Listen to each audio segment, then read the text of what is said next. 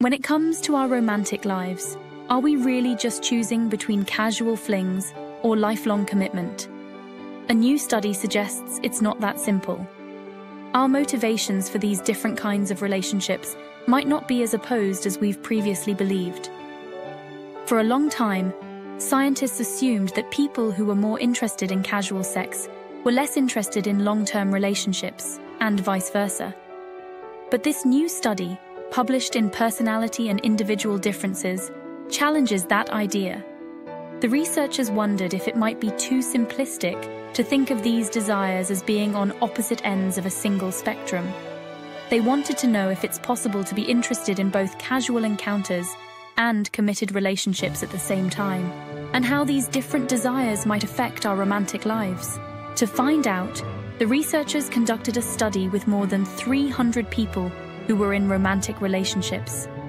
They used two different tools to measure the participants' desires.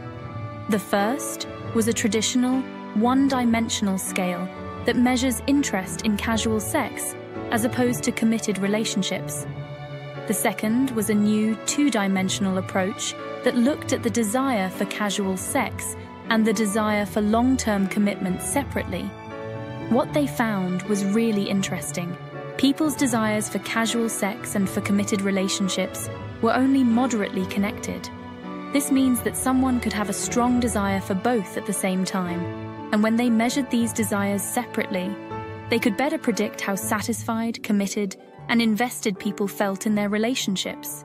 For instance, those who strongly wanted a committed relationship were more satisfied and committed to their current partner. Meanwhile, those who had a strong desire for casual sex were more likely to be interested in other potential partners, which could pose a risk to their current relationship. So what does this all mean?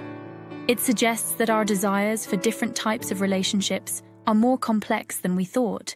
Instead of being opposite ends of the same scale, they might actually be different dimensions that both play important roles in how we approach our love lives.